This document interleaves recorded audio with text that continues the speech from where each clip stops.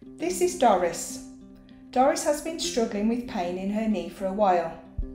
She has tried to carry on as normal and go about her daily activities, but is finding it increasingly hard. She went to see a healthcare professional who diagnosed her with osteoarthritis. Osteoarthritis is a clinical condition which causes joint pain with varying degrees of movement limitation and reduced quality of life. It is the most common form of arthritis and one of the leading causes of pain and disability worldwide. This was explained to Doris, and she was reassured that she did not require surgery on her knee. Based on the national guidelines and recent evidence, Doris was advised that therapeutic exercise is the best way for her to help manage her symptoms.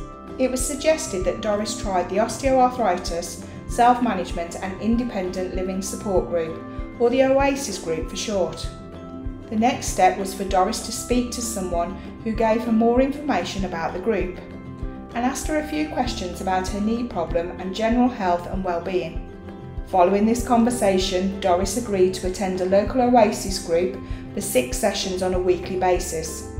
After completing the OASIS group sessions, Doris feels she can manage her knee pain much better, and after being told about other activities in a local area, has decided to remain active by joining a walking group.